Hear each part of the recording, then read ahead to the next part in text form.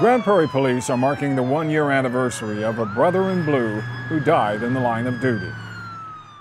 38-year-old A.J. Castaneda was running radar on the George Bush Tollway June 7, 2019, when he was struck and killed by a car. Monday, Castaneda's family got their first look at a Memorial Road sign put up in his honor near the place where he died. I'm glad that we were able to honor my brother on this one-year anniversary of his passing, and we appreciate Grand Prairie Police and them letting us do this. It's a very touching moment. Then a motorcade of fellow officers drove by to pay their respects. GPPD also remembered Castaneda with a prayer broadcast to officers on patrol.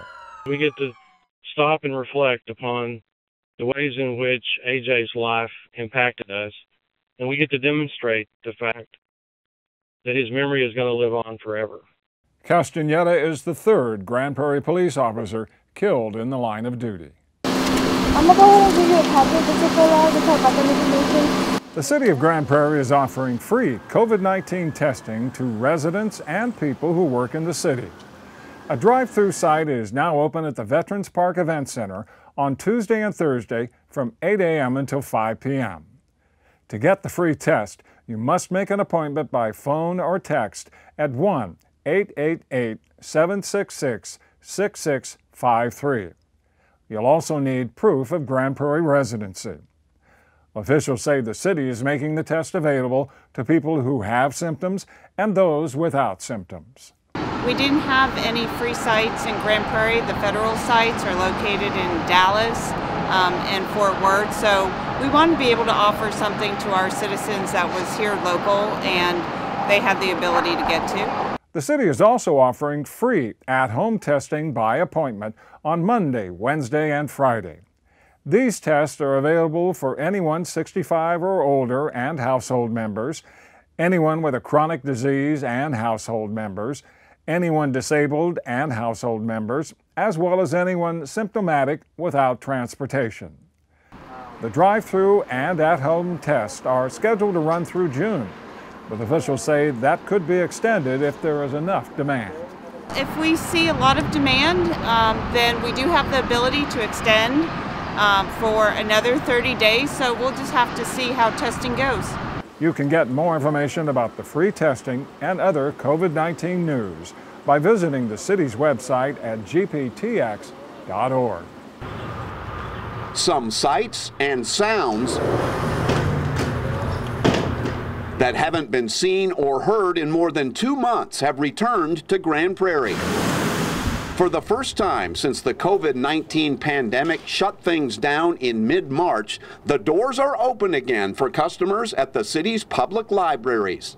We have a lot of people coming in, happy that we're open. We're happy to see them, trust me, and it's been a really great day across the system. All 3 of the city's library locations have reopened with adjusted hours for now, and of course with all of the precautions and restrictions that are required to make sure things stay safe and healthy for everyone. We've had to curb some of our services, so at all our locations our kids' computers are still unavailable, our kids' play areas are still closed, and also to establish social distancing, we've cut down on the number of public PCs that are available, and we have no in-person programming at any of the buildings. Remember that children under the age of 13 cannot be in the building unattended at any time.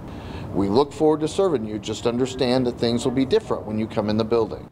The libraries join a number of city departments that are now open.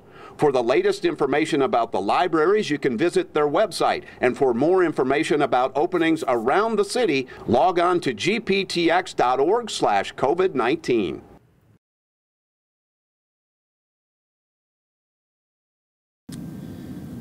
Our nation's hurting. In a time when we are unable to embrace one another because of a global pandemic,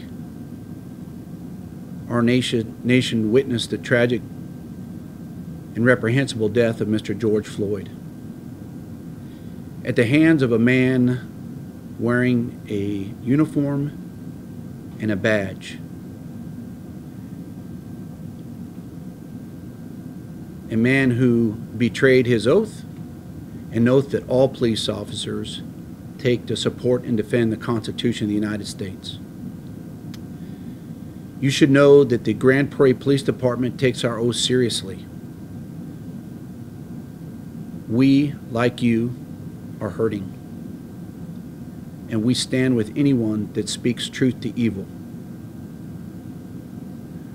Although a person claiming to be a police officer in another part of this country tarnished his badge, know that the badge of the Grand Prairie police officer shines brightly, and we will continue to shine light any place there is evil. Like you, we are fathers and mothers, brothers and sisters, and sons and daughters. We even have an officer who was a classmate of Mr. Floyd himself. But we're all children of God. And together, united, we will get through this place. And the Grand Prairie police officers will continue to protect and serve in the spirit of the law, because our department enforces the law with empathy and love.